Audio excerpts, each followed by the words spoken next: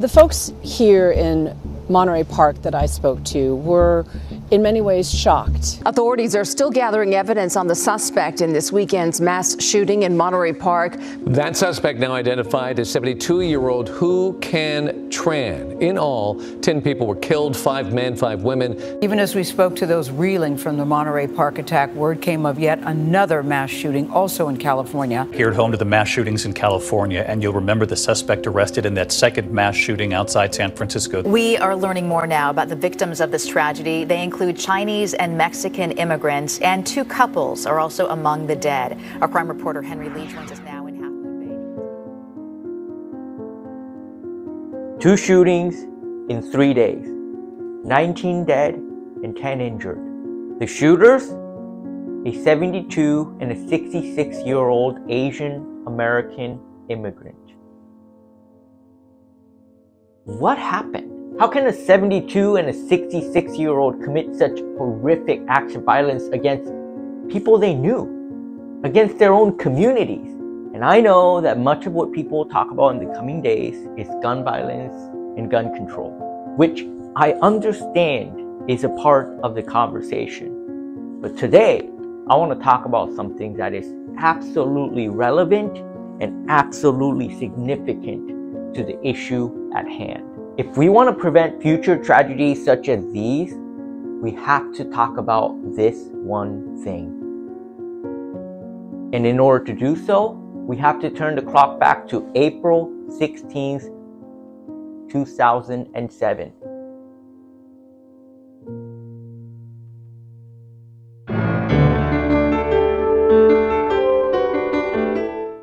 Good afternoon, everyone. I'm Kelly Wallace with First Look for this Monday. It is an incredibly busy time here in this newsroom as we are all pulling together to cover what is turning out to be the deadliest campus shooting in U.S. history. At this afternoon hour, at least 30 people believed to be killed on the campus of Virginia Tech. The deadliest school shooting in the U.S. The shooter? Seung Hee Cho, a 23-year-old Korean-American immigrant, a student at Virginia Tech University who terrorized and killed 32 students and faculty at the school. I remember this tragic incident very clearly because I was a student in Korea at the time. In Korea, being a country of strong collectivism, there was a national sense of public shame and embarrassment because the perpetrator was Korean. And I remember there was quite a bit of conversation about his family, mental health, assimilating to US culture as an immigrant. This was a big deal. Obviously here in the US, but I remember it being a big deal in Korea as well. And that's when I realized that mental health in immigrant communities is seldom talked about. But that's actually not what I want to talk about today. And hear me, we're getting there. After the Virginia Tech shooting, there was actually an official report of several hundred pages, and it detailed the shooter's mental health issues dating all the way back to when he was a child. And now, it's been almost 16 years. So where are we with all that? As an immigrant myself, I can speak from personal experience, but studies also show that immigration-related stressors can lead to a host of psychological issues. Because adapting to a new culture, often being marginalized and misunderstood, and even generational conflict with parents can all be incredibly traumatic. And hear me, I'm not saying that these recent shootings were the result of psychological disorders because we just don't know yet. But I also wouldn't be surprised if they were. But my biggest problem with this conversation of mental health in immigrant communities is that the people who can have real, meaningful impact seem to just not want to. You see, immigrants face challenges specific to language and cultural barriers, and those challenges often become barriers to the very access or the very care of mental health issues.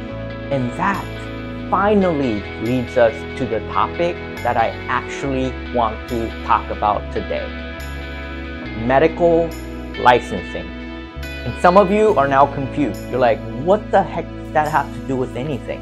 Well, to get there, we have to turn the clock back even more to the 1800s.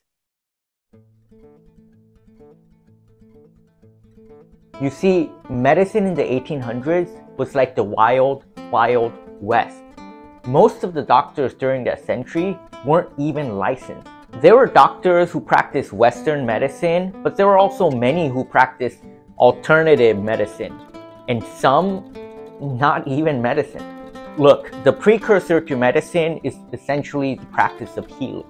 So there were clairvoyant, people who claimed to heal with psychic powers, homeopaths, osteopaths, magnetic healers, and the list goes on and on. Well, in order to curb fraudulent medical practices, in 1847, the American Medical Association, or AMA, was created. They wanted the practice of medicine to be regulated by every state. And with their lobby, states started to pass laws to make sure, well, that people who claimed to be doctors were actually doctors. Of course, change wasn't easy at first, and there was plenty of pushback. For example, in 1989, there was even a court case that went all the way to the Supreme Court. Dent v. West Virginia. Frank Dent, who had been practicing medicine for 6 years, sued West Virginia when the new regulations didn't allow him to keep practicing because his education was considered not legitimate. Well, the Supreme Court ruled unanimously that states did have the authority to regulate medicine. Fast forward to today, now you have medical licensing boards in every state regulating the practice of medicine as well as medical education. Now, I think everybody will agree that protecting the public from fraudulent doctors is a good thing. I definitely think so. But critics of licensing boards argue that it was never about protecting the public, but rather about eliminating competition, essentially creating a monopoly and making sure doctors made a ton of money by reducing the supply of doctors. Remember, there were many different kinds of medicine, and I'm not saying that all of them were legitimate, but what I am saying is that there could have been a group of doctors with a particular kind of education who came together and said, wouldn't it be nice if it was just us? Now, that was a long time ago. What does that have to do with today? Am I saying that if we had psychic doctors, somehow we would be in a better position? No, I'm not saying that. But what happened back then is happening today. And it's actually hurting people, not helping them. You see, current regulations make it very difficult for doctors overseas to come practice in the US. Often, they require doctors to redo their residency all over again, which is like a 4 to 5 year long process. And I get that these regulations are there to protect the public, but are these licensing boards doing just that? Or are they protecting the self-interest of their co-workers? And I also understand that different countries have different standards of care and requirements and whatnot, but do they really? Because doctors collaborate at the international level all the time. We saw that with COVID. And regardless of which country you're from, if you've been practicing medicine for 10, 20, 30 years, that's got to count for something. So the idea that a doctor with decades of experience would have to redo their 4-year-long residency in order to practice in the US is absolutely ridiculous. And this affects immigrant communities in the US. Remember that I said that immigrant communities have language and cultural barriers when it comes to mental health resources and care? Well, how do you overcome that? By importing expertise from overseas. The reality is, there are highly trained and highly experienced mental health professionals overseas who speak the language and know the culture of those in immigrant communities right here in the US. But because medical licensing boards continue to insist on protecting the monopoly of their own, whether intentionally or not, those people can't help at all. And this is especially a problem with the growth of telehealth. Technology continues to eliminate the physical distance between people. And now, patients can literally talk to a doctor on the other side of the world without having to travel. So why not let them see doctors via video conferencing? I just hope that medical licensing boards will keep up with the times. Technology is advancing at a rapid pace, and leveraging new technology could help a lot of people everywhere. So instead of protecting a monopoly, I hope we can start to actually care about the public. I mean, mental health is a serious issue, and more people are recognizing that. And I just hope that people in immigrant communities aren't just left behind. This is a country of immigrants.